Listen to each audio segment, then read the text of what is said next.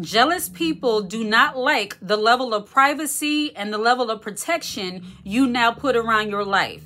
Jealous people absolutely hate boundaries. And when you put boundaries in place that put them on the outside, they just do not like it. They look at you as if you have done something wrong to them because you no longer allow them into spaces where they do not belong.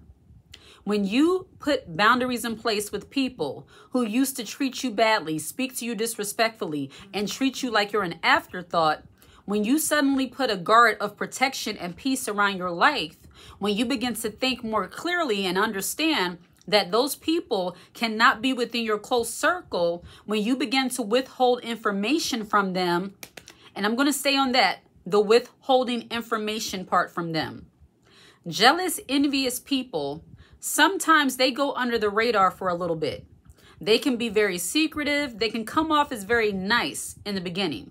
Their jealousy and their envy can be hidden for a little while.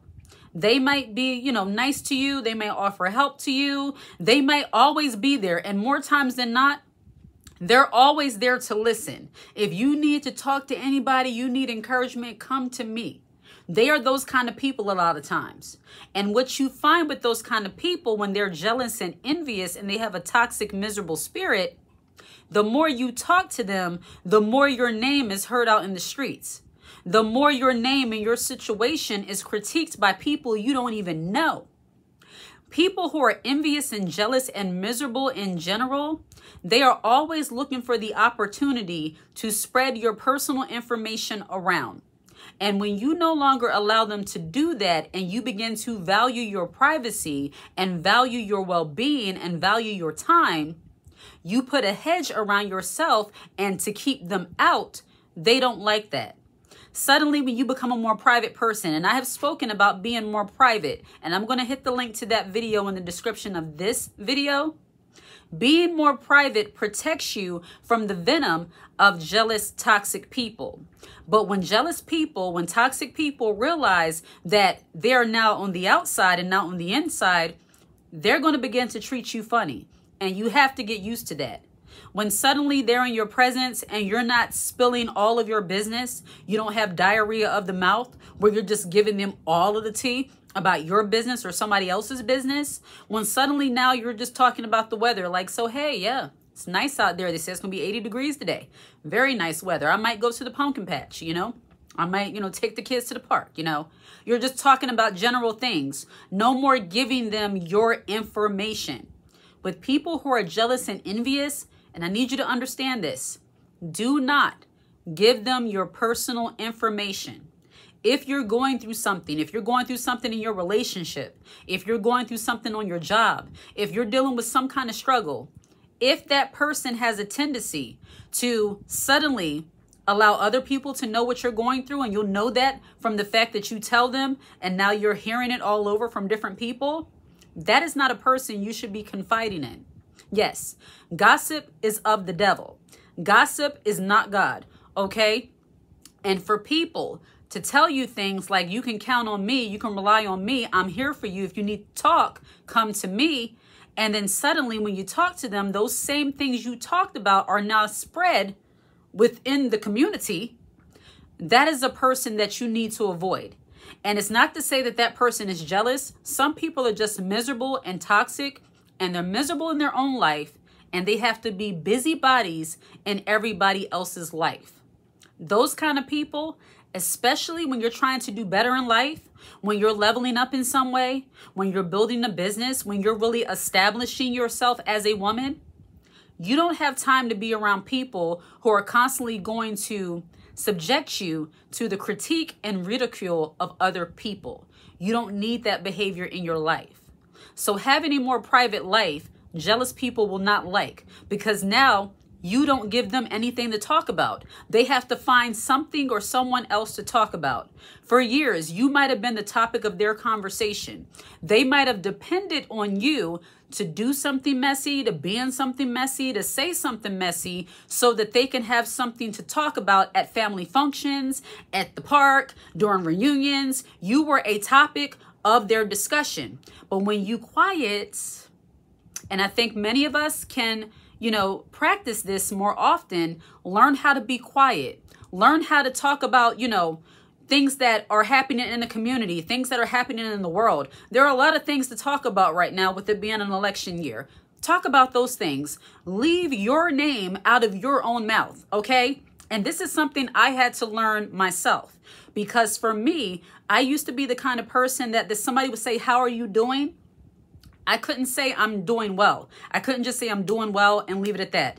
I would have to say I'm doing well by the grace of God, but this is happening, and then on the job this happened, and I was trying to do this, and I got a letter in the mail and they said, I was that kind of person where it's like within the course of 5-minute interaction, I've given this person my entire life's history. And this is not just a person who might have been jealous. Sometimes people just don't need to know all of that. If you don't know them that well, you don't need to divulge all that information. And I had to learn this over time. But it becomes more dangerous when you divulge all this information to somebody who is a jealous, envious, miserable spirit, and they're always looking for some way, somehow to tarnish you in the eyes of other people. And you can tell this by the fact that when you say things, all of a sudden other people know. But sometimes in our naivety as women, and sometimes in our overly unbotheredness, we just let things go, and we don't look at the red flags and the warning signs that people give us that they're a snake. And we're trying to give people the benefit of the doubt. And sometimes I've heard people say, well, that's just how they are. That's just him. That's just her. Well, you know what? They can be that way, but be that way to themselves. Like, don't make you a subject or a topic for them to have to spew out their negativity. Let somebody else be their coffee table talk. You know what I mean? Like, stop telling people who are negative so much stuff about yourself. And when somebody is jealous, you can tell it, because when you tell them things about you, they're not trying to help you find a solution. They just dig deeper into the things that are already hard for you. See, people who are jealous and envious and miserable, they don't look for solutions. They like to escalate problems. They like to get you thinking more deeply into the reason why things happen, and not ever offer you a solution as into how you can make things better. That's one sign, one major red flag that you can tell you're dealing with a negative, wicked spirit. And if they're not jealous, if anything, they're absolutely miserable, because they're not solution-based thinkers. And I can't stand people who are not solution-based thinkers. And I'm not saying can't stand as in, I know everybody thinks differently, but I'm talking about the miserable people, the jealous, toxic people, the ones who mean you no good. They're often never solution-based. They will sit there and listen to you wallow and whine and vent and be miserable, and they will never offer you words of encouragement. And you know why? It's because they find your misery entertaining. They find your lack of discipline and your lack of self-control and your inability to keep things private. They find that entertaining. And when you wake up to that sad reality as a woman, you will realize, oh no, I'm not for anybody's entertainment. I'm not for anybody's enjoyment other than my husband, okay? I'm not going to put myself out there like that and cause people to make me a subject of their conversation in a negative way. Absolutely not. Start keeping your life a little bit more private, especially when you're dealing with miserable, jealous people. Don't give them ammunition to use against you. And don't be so desperate and hard up for friendships and relationships that you confide in snakes. Pray about it. Look, I know that's like the most clichéest thing that somebody can say, as but it's true. Pray that God will send you somebody that you can confide in. People that'll be in your circle that you can really talk to and vent to. I had to do that, and God did it. Because the people that I found myself turning to the most, it's not that they were jealous or anything like that. It's just sometimes there were some things that I saw that just were not right. And I'm like, I don't want to be a victim. So I'm going to scale back a little bit, keep things to myself, keep it between me and God. I know as feminine women, we are more emotional. We like to, we tell people how we feel and all of that.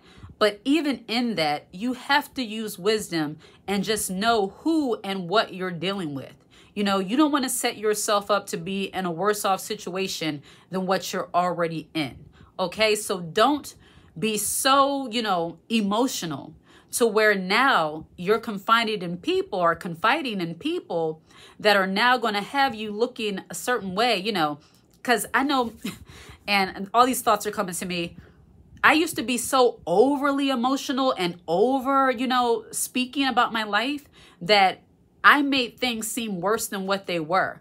You know, sometimes as women, we could speak about things in a way where it's like, you know, something silly. I'll say I ran out of coffee and I never have any coffee and this happens and that happens. And next thing you know, you got people walking away thinking that you can't afford to buy coffee. You don't have no cup and you don't have a pot. You know, you give that impression by how you speak sometimes. So we have to really be mindful of how we're presenting ourselves in the public eye in our heightened state of emotion, because people who are jealous and miserable and toxic, they're already looking for something to make you kind of look bad in the eyes of others. They like your misery in a way. It's entertaining, and we just can't give them that ammunition. Okay, so be mindful that you keep a hedge of protection, privacy around your life, and stop telling jealous, envious people all of your information. And if the person is miserable and a gossip, definitely stop giving them all of your information. And if you want to do a little test to see if they're a gossip, tell them something that you don't mind getting out and see how many people find out about it. All right? Like and subscribe to the channel and share this content. Hit the notification bell so that you're aware when I post a brand new video. If you watch this video until the very end, put the high heel emoji in the comment section. I absolutely love to see it. Take care.